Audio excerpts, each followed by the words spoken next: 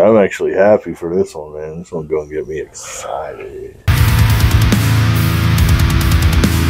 What we got there? Oh man, I've been waiting for this one for a minute. This one's been sitting on the shelf. We have a couple of them actually. It's the first time we're gonna crack one of them. The old Michters 10 single barrel. Let's go. We've been stubborn to crack it, but here we go. Yeah. Oh, this is hard to get on. He need to work out. I get plenty of exercise playing in these damn bands.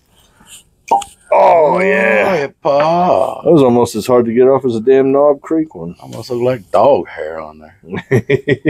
Use that packing tape. Look at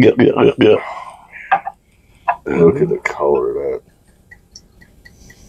Yeah, this is our first time with Michters 10. Yeah, first time even tasting it. We're behind the game, but who gives a shit? Ah, that's right. Hey, man. Hey, let's put that back in the shop. Tanyar. I mean, I don't think we tried it out when we went to the distillery. No. We tried this one, the Fort Nelson Reserve Bottle Your Own. That's right. And that's some good shit. Right on, man. You ready to get the nose on this?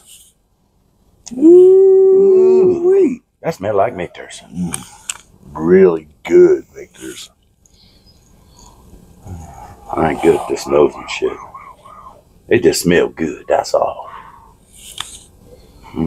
That's going to be worth the wait.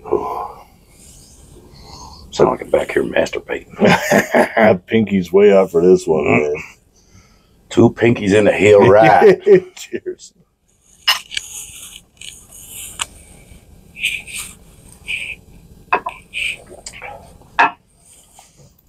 Oh, my. Oh, man, are you kidding me? Oh, that's good. Dude, so smooth. Barely any burn on the finish, but mouthful of viscosity. That's thick, just like me. Tobacco, leather, burnt brown sugar. Delicious. It's only 94.4. That don't mean shit. That don't mean shit. That's good shit. That's good shit is what it is. That's good shit. Yeah, right. Oh, and you done swallowed jerky. Oh, I still got me some. The whole damn thing.